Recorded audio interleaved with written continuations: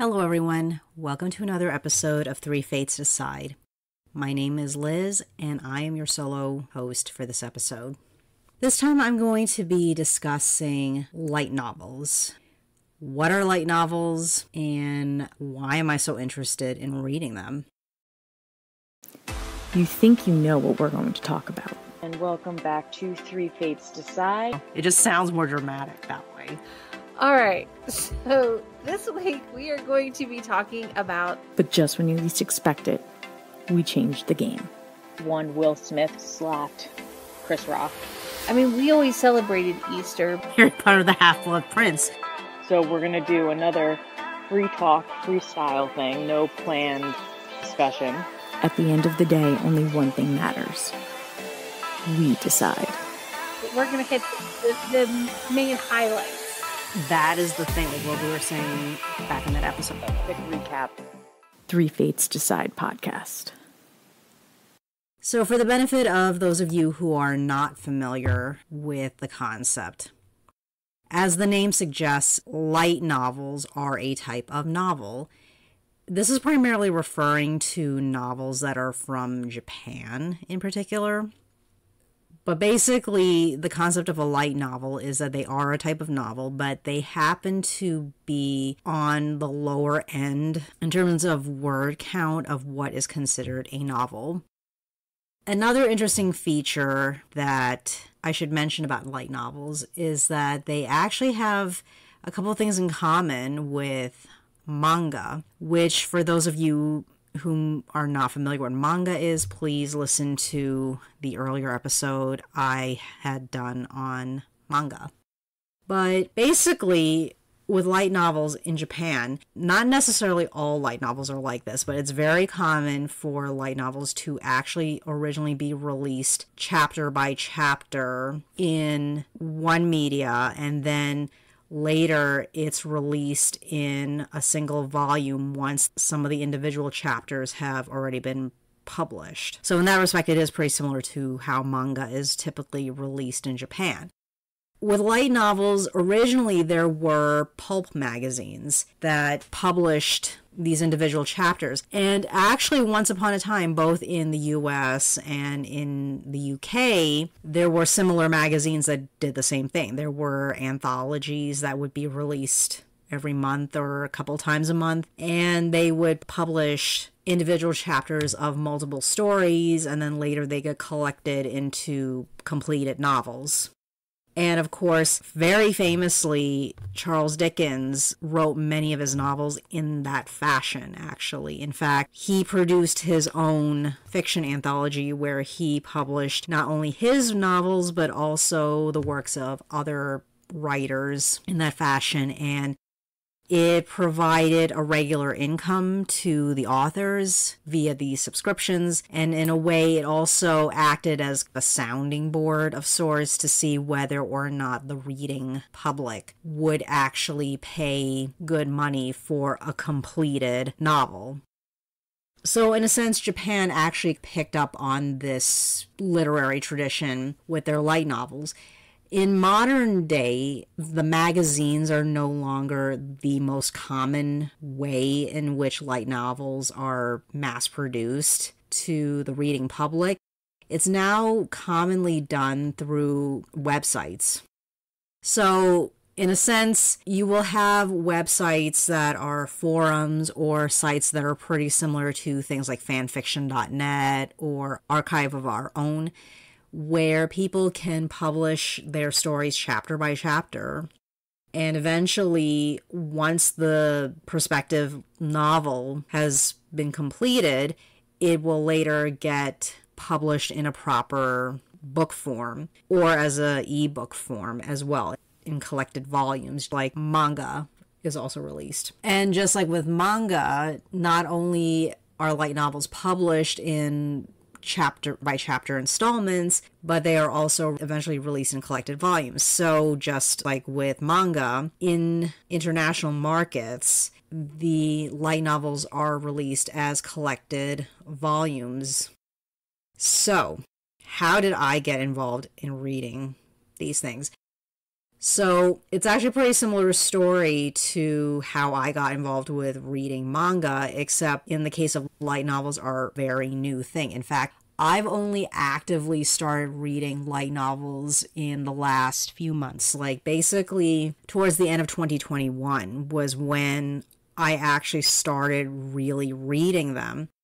I had been vaguely aware of light novels because in recent years, actually, there have been new anime series that were released, and they'll mention in the credits that this show is based off of a light novel rather than a manga. And that started intriguing me because quite a few of these shows that happen to be based off of a light novel, actually they turn out to be very good, very complex stories. And then once I discovered that now English translations of these light novels are now available, I got really curious. So I started doing some research, and eventually I started picking up a couple of titles based off of the anime series that I actually do enjoy. And I decided, okay, let me give the source material a shot. And one of these titles, which incidentally I also highly recommend to some of you who are equally curious like I was, one title I started reading, and I'm still reading, is called Restaurant to Another World. So basically the concept of Restaurant to Another World is, as the title tells you, is that the main driving plot to the series is that there is a mysterious restaurant where 5 days of the week, it is a Western cuisine restaurant located in Japan. And they happen to be located in a very busy business district where most of the customers are office workers. So obviously they will do business Monday to Friday, and on the weekends they close. However, on Saturdays, this restaurant will secretly open to customers that are not in Japan, but they are from another world. Hence the title. This series really intrigued me with the concept of a restaurant that serves food to different people who exist in another world.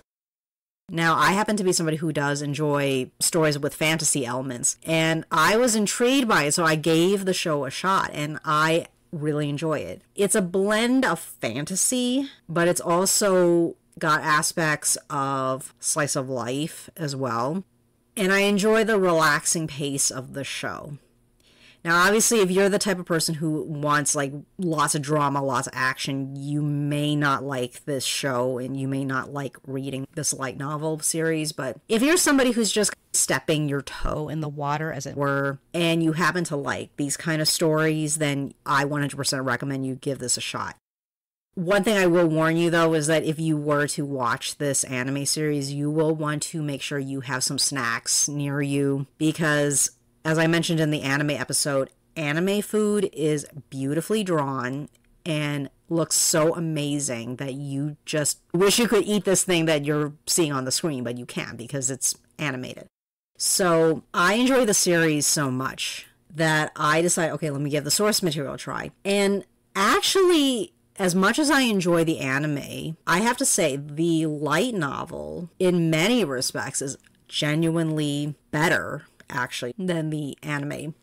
Now, part of it is because in the adaptation process, not all of the chapters were adapted for the show. I'm being very optimistic and hoping that whenever they actually work on a season 3, because so far there's 2 seasons, but I'm hoping when they get around to doing season 3 that they will adapt some of the other stories that they skipped out on.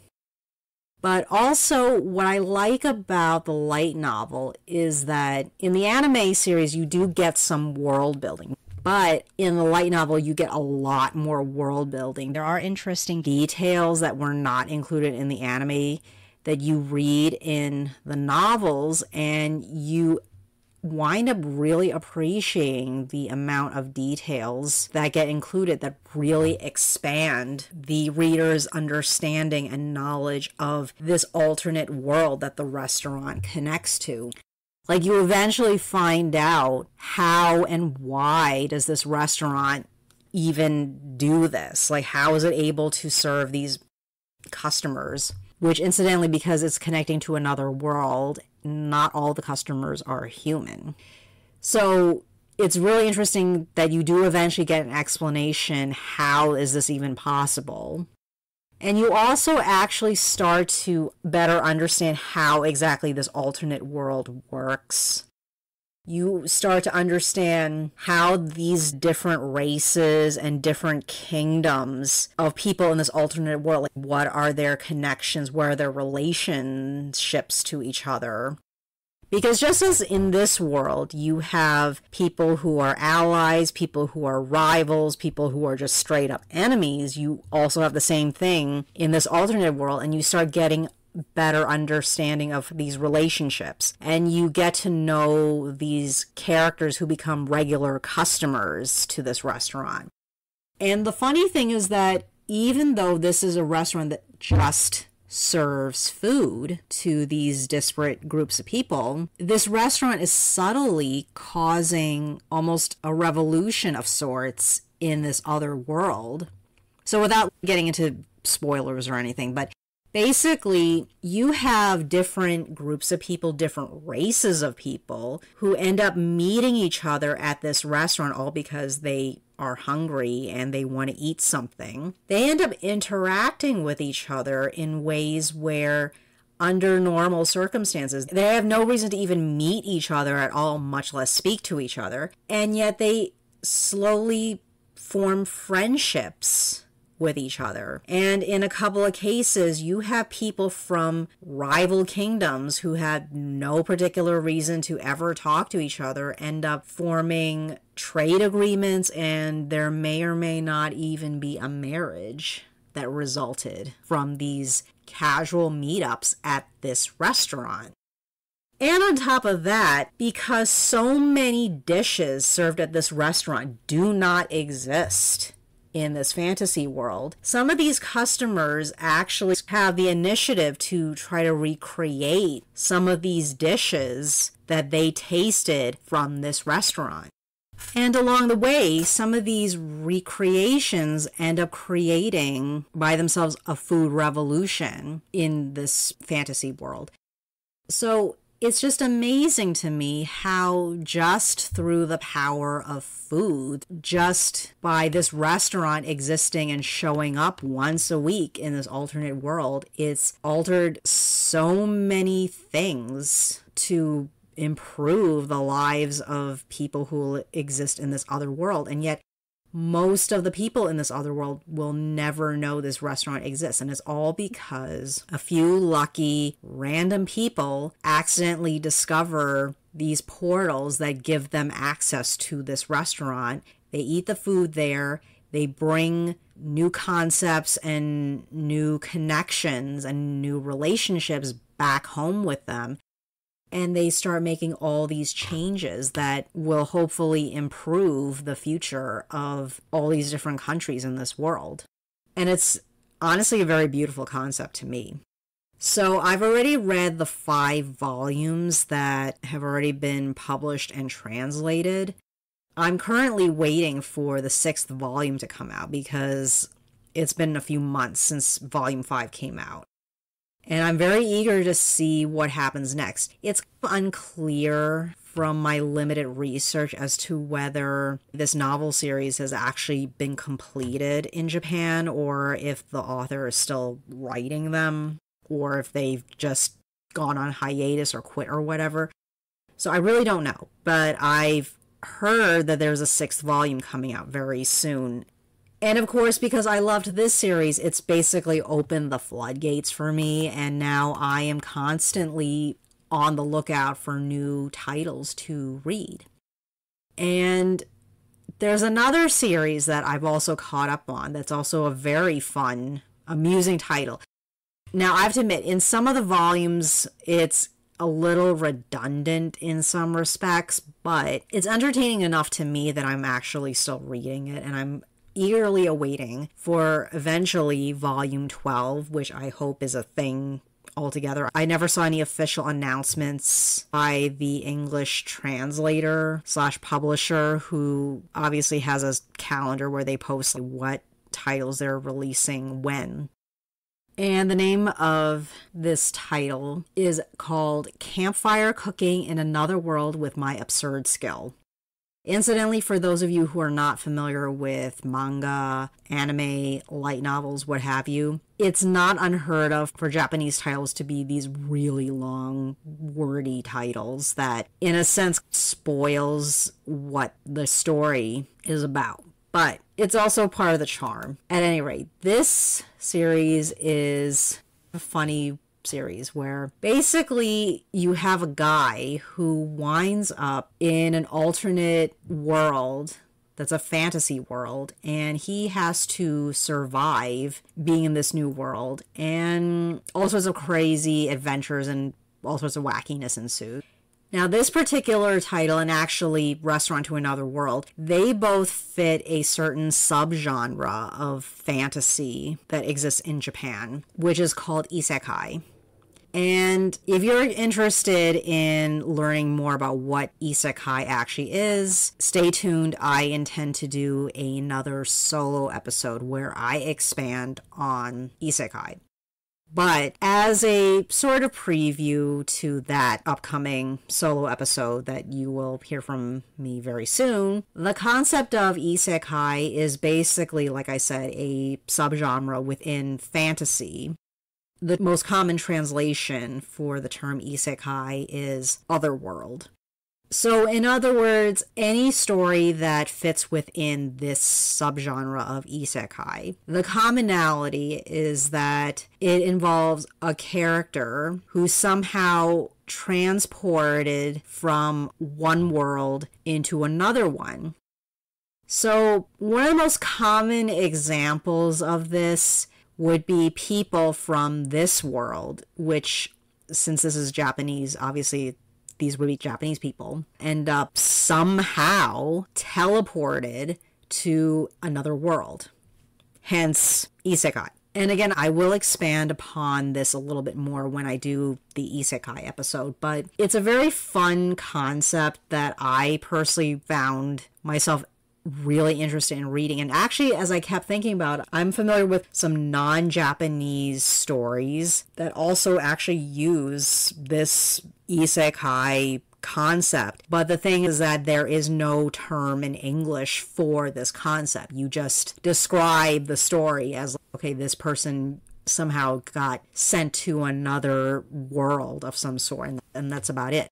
Meanwhile, in the Japanese context, the moment you use the term isekai, immediately it's understood what the general concept of this story is. So, this particular series, Campfire Cooking, is silly in some respects, but it's also fun because, again, you have this guy who gets transported to this fantasy world, and he finds out that it's a one-way trip kind of a thing because, of course, naturally there's a lot of magic involved in these situations. The magic involved involves so much energy that it's basically a one-way ticket. So once they use the spell and they teleport somebody from our world into their world, it's almost impossible to send these people back to where they came from. So now this poor guy has to figure out how to survive in this alternate world for the rest of his life. And in the title, My Absurd Skill, okay, the absurd skill is basically he has this unusual skill. So what happens a lot in these type of stories is that when you get teleported to this alternate world, a lot of times it's a fantasy world. And it's very much inspired by those fantasy RPG games that some of you listeners may be familiar with. Like things like World of Warcraft or the Final Fantasy games, what have you. Sometimes when people get teleported to this alternate world, they end up getting access to unusual powers and abilities that make them special when they were probably just ordinary people back home, which is one of the fun parts about these types of fantasy stories. So in the title of this series, the My Absurd Skill part, he does end up with a very unusual skill that at first glance is like kind of a stupid skill that does not make any sense whatsoever. Like, you cannot realistically use this to fight monsters.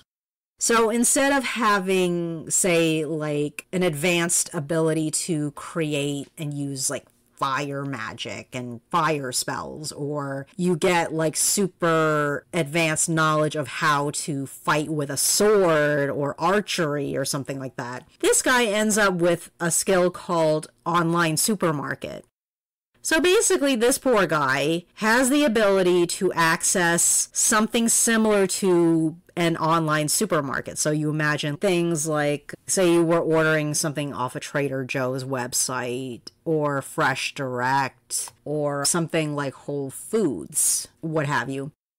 He has the ability to order stuff on an online supermarket, and when he activates this skill and he looks at the selection of items, it's exactly what it says. It's basically the sort of things that he would be able to order when he's lazy and wants food delivery and he can't be bothered to physically go to a supermarket. It gets shipped to his house in a delivery box.